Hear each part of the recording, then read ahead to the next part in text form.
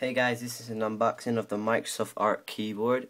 Now, we're going to take a look further into this later on, but at the moment we're going to look at the box. Now, knowing Microsoft, they have nice designs in their box.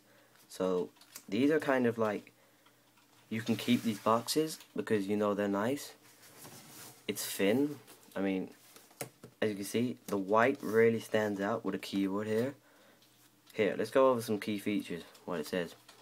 Now, the first one, it says, show it off. So, it's obviously got to have some style to it. It's lightweight, definitely is lightweight. And it's USB only, if you can see it down here, USB only. Now, another cool feature with this keyboard is it does work with both Windows and Mac. So that is a universal keyboard. So, let's unbox this and take a look further into it.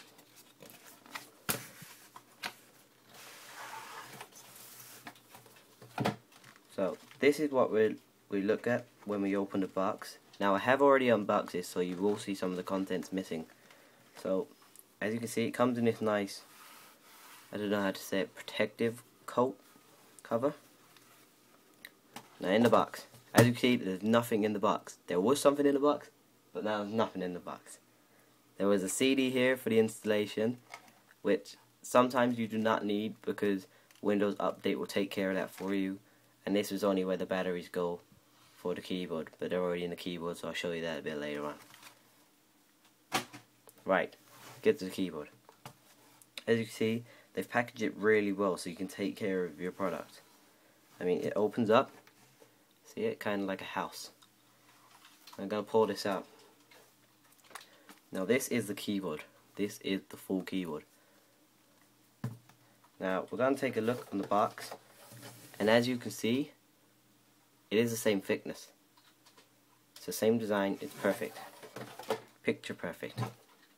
Now if we go to look at it, these keys, I don't know if you can see that, they're more chiclet keys, more like a Mac keyboard.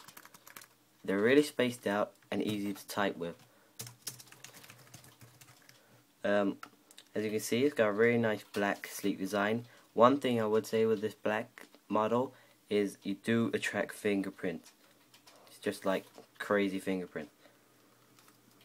On the back of it is a really nice white and plain simple setup. Right. This is a USB to connect it with, so if we can look at this USB, it is really small. Now I'm not going to say much about these USB because everyone knows what a USB is. If you don't, it goes into the computer and connects to the outputting device. Now, as another feature, which is cool, so you don't lose this, because it did say on the box it's lightweight and portable. It's magnetic, so I'm going to leave this here. Look, can you see that? I'm not holding it. But I don't know if you can hear that, but watch this. That's magnetic, see? I'm going to try to chuck this out. Nothing, still there. Right here is a battery compartment. Now it takes AAA batteries, 2 of them, which it does already come within the box, so you're ready to go.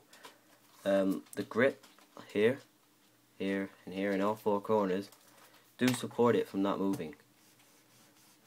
Not as much as you would expect it to, but it adds to the design that it doesn't move as much as normal plastic keyboards. Anyway, the turning on point, because if you look at, there is no switch to turn this on. So to turn it on, you got a nice feature. You're going to press FN. You're going to press escape because it already triggers off the on button. And if we look up in the top right hand corner here, when I press these 2 buttons, you will see the light come on. See that? That is to show that the keyboard is on and ready to connect. When you turn it off, you will get a different light symbol flashing. That's it. So overall, I would recommend this device. You do get great use out of it. I carry it to school in my backpack because I only take a small laptop to school.